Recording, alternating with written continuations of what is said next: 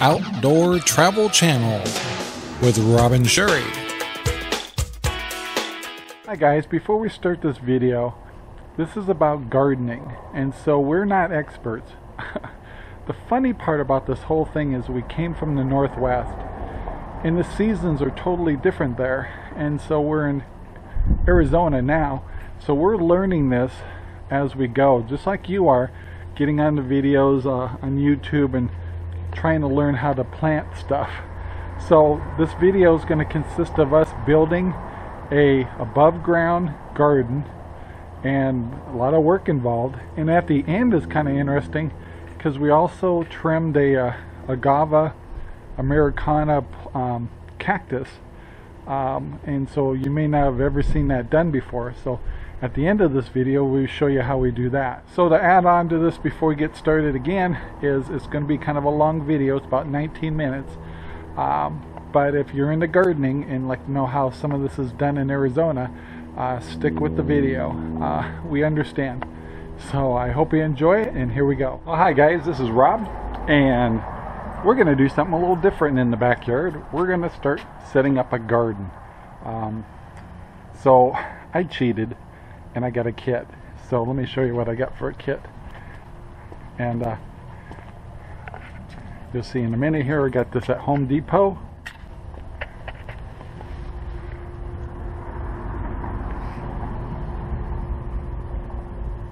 So this kit, there's two of them, is so we could put our garden right here. And so I've started this out a little bit so you can kind of see how it goes together. And they're just wedged in there, and pretty easy to put together. I'm just kind of doing the framing here a little bit to kind of center it here next to the pool. And if I come this way a little bit, the center, there will be another one at the other side. That's what the other kit's for. The center one's going to be higher than the two sides, so we can do things with deeper roots in the center, and then we can do little things like broccoli or whatever thing we want to do on the sides. And so what I'll do is I'm going to put this together.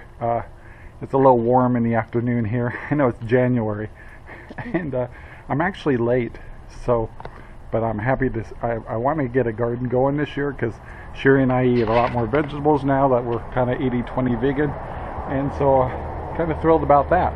The other thing I was going to show you is we finally got the tomatoes started. So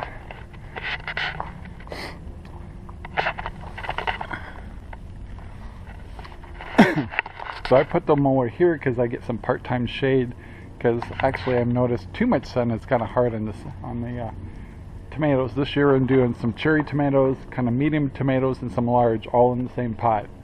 So I started late last year, like 3 months later, and it was not as productive as it could be now that I started earlier. So kind of tickled about that. So when I'm done, let's see over here, you can see across there is should be kind of cool. We're looking forward to the garden, so I'll show you more as we go. Hi guys, so we're starting to put the boards up in the backyard, and I had to buy dirt, and I bought a lot of dirt. So here's the back of my truck.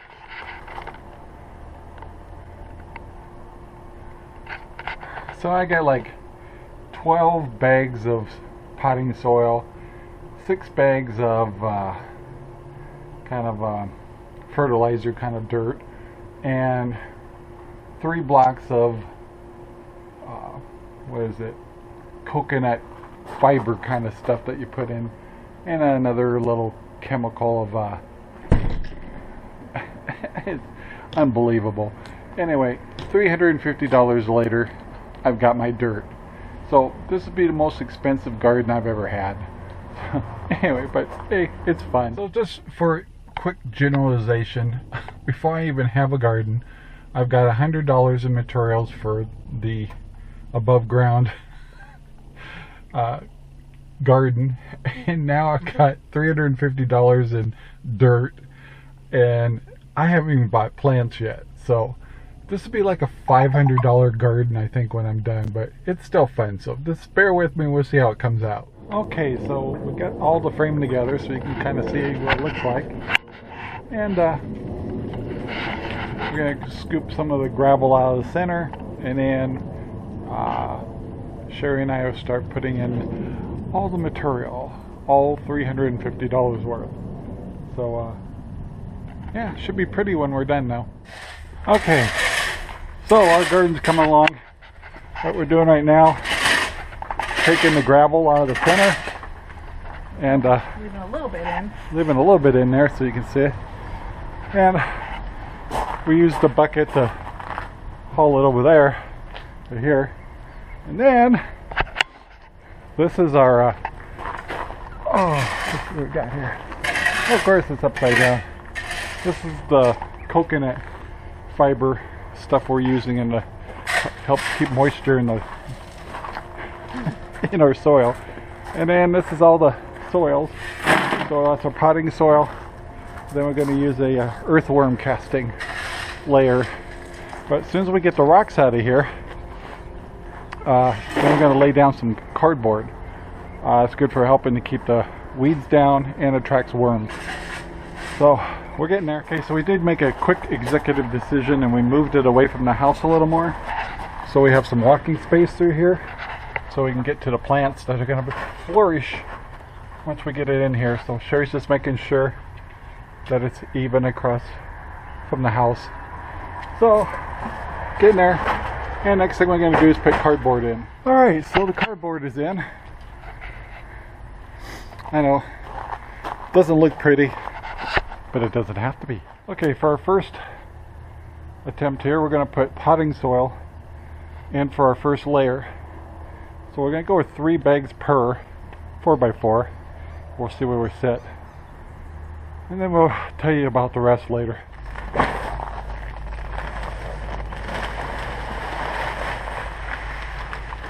Looks like dirt.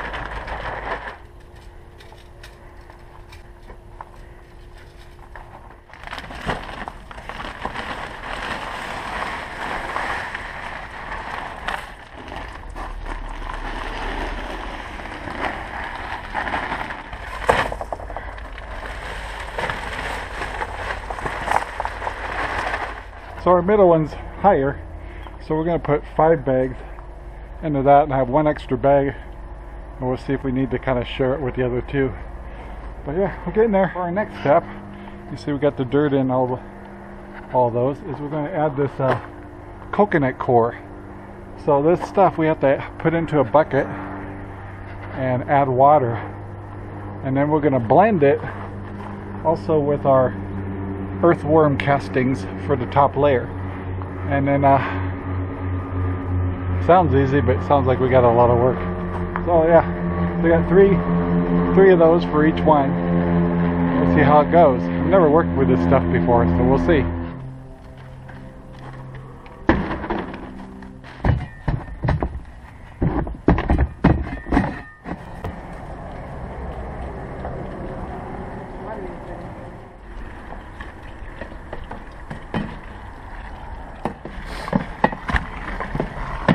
So the coconut core expands a lot. So we took the first layer of it out of the bucket, started putting it in here for a layer here. And once again, once we get this in here, we're going to add the worm castings. So that's just from that one block. It's amazing. So yeah, we're getting there.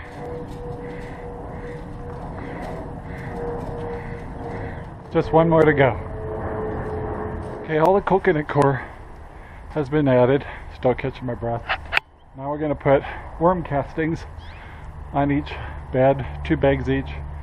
Then we got one more additive, and then we're going to water it down and we're done. Then we got to get plants. So what I got? About $600 here. I don't have plants yet. But anyway, we're getting there. So we're using Worm Grow, which is earthworm castings, and we're gonna pour it on top of the coconut coir and then blend it a little bit. And we'll have nice fertilized dirt. And I got a dirty face, by the way. And I got a dirty face. Well, that's a good thing. Ooh, that's dark.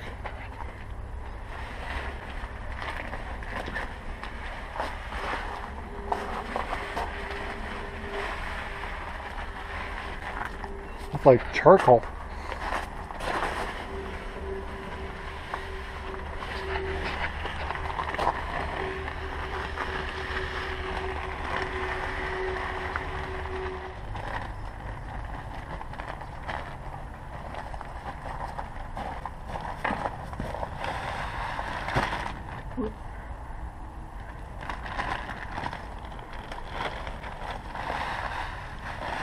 I'm really glad we moved away from the house now.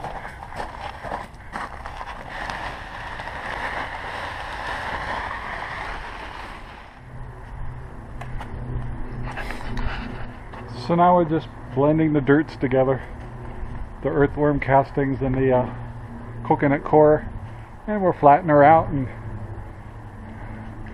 we got one more additive to put on it, then we'll water it down.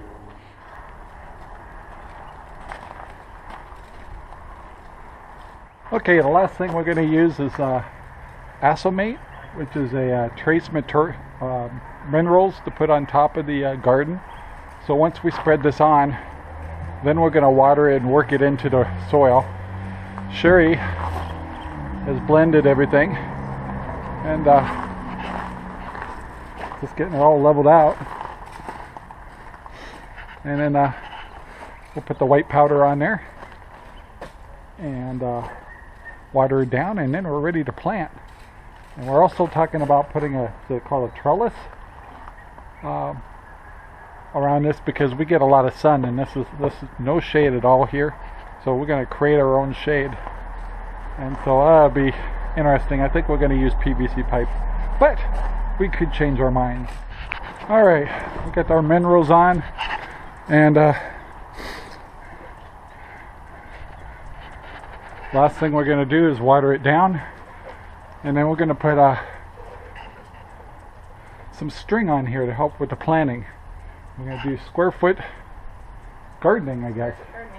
So we're going to put strings across here so we can keep track of what we planted. So we'll show you that too. Hang on, Cinder.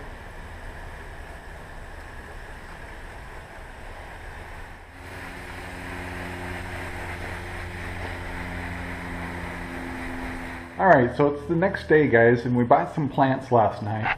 And on the table here we have some that are starters already. We have head lettuce, and we have, what do we have here? That's the zucchini. Zucchini. And some peas, Broccoli. onions, strawberries, and we got some starters we're going to use here. And if you look up over on the table up here, we have a seed starting kit. So what we're doing right now is we're doing square foot gardening. So we've measured off the garden with string, and now we're planning right here how we're going to plant our garden. So not everything's done outside. So this is statistically kind of type of thing we're doing here to make sure we put enough plants within the square footage we have and be productive. So after this we'll probably start planting. So yeah, and we'll be putting seed pods in there. We'll show you that too. So Sherry's planned out our grid, and she's great for that kind of stuff. And here's what our grid looks like. So everything's squared off to 1 by 1 square footage, and we have a chart that tells us how many plants we can do per square foot. And so this should be quite a productive little garden. It doesn't seem that big, but we can actually get a lot into it. So our next step will be actually planting some stuff, and in a handful of things we're going to start from seed. And just to remind you, this is the middle of January, and in Phoenix you can start this early. So yeah, pretty cool. Thank you for reminding me of that.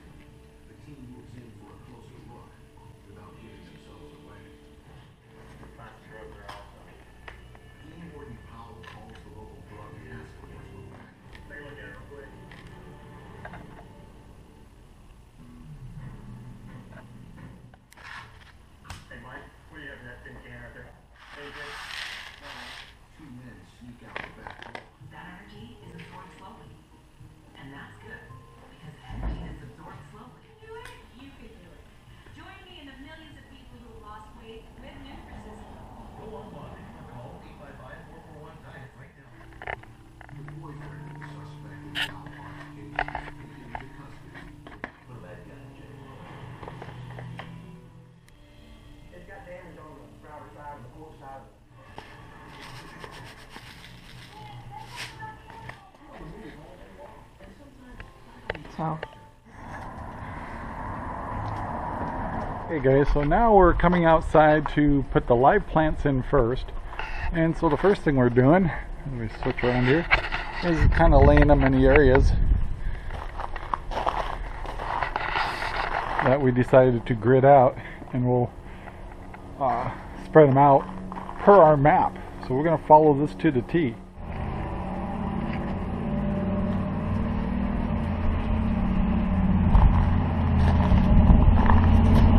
Well, we pretty much got everything planted. I also picked up a couple of strawberry hanging plants up here, and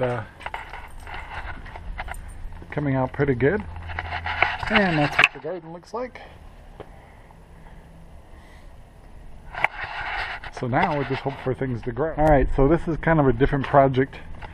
I've got this nasty plant right here that is way too close to the pool, and these things are very sharp right here and here, and so we're going to cut off some of these at the base way down there, and I have a special saw just to do that. So that's our next project. Then we get back. Easy.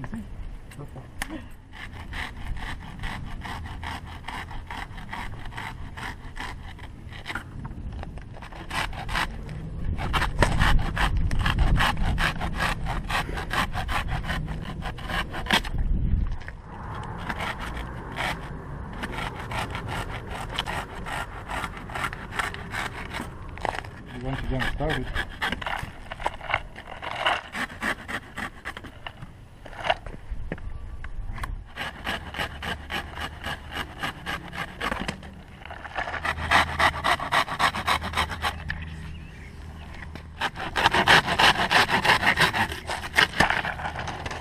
Alright, we got that all cut up. Those things are nasty, super sharp, and we wanted to make sure we had a good walking space on the pool here, and we're kind of worried about the grandson and the dog, so we're pretty happy to get that out of there. And love this saw, man. Of course, once you start cutting in these things, it was all water, and they cut really easy. So yeah, so that's how you get a cactus. What do you call this plant? It's a agave americana. Agave americana is what they call this plant, and it's ruthless. It's like a bunch of swords. But anyway, that's how we did it. Hey, I want to thank you for watching the video. I hope you got something out of this. Just a couple more additions. We will be putting a little fencing in here that we ordered from Amazon, and then we're going to put a trellis over the top of our garden to be able to put a netting to produce shade when it gets hotter here. Right now we have beautiful weather, but when it gets closer to summer, we're going to start hitting 80, 90, and 100. So it's going to be important we protect that. So anyway, thanks for watching the video. We'll talk to you later. Bye. Hey, thank you so much for watching Outdoor Travel Channel and planting a garden in Arizona. Please take the time to like, subscribe, and share our videos all over the whole wide world. We appreciate it. Have a great day. See you next time.